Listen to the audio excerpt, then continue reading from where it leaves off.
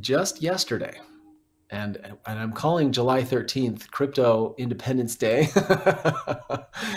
because what happened was the judge was given all the information and they had all requested a summary judgment.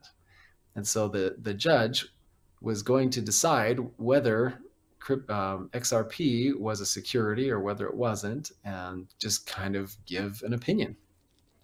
Well, yesterday they gave an opinion, and they said that XRP is not a security.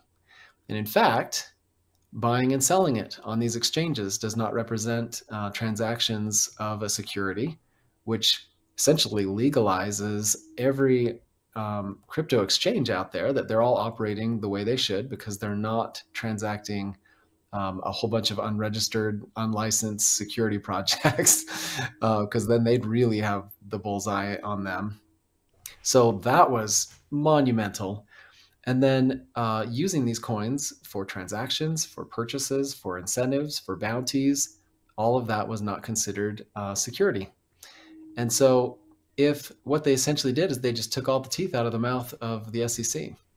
And it's unbelievable. The implications are that now all these 60 or 100 different projects that the SEC has sued saying you are an unlicensed, unregistered security, we now have legal precedent that anything that walks like XRP and talks like XRP and was originated and started like XRP, they're all essentially whitewashed.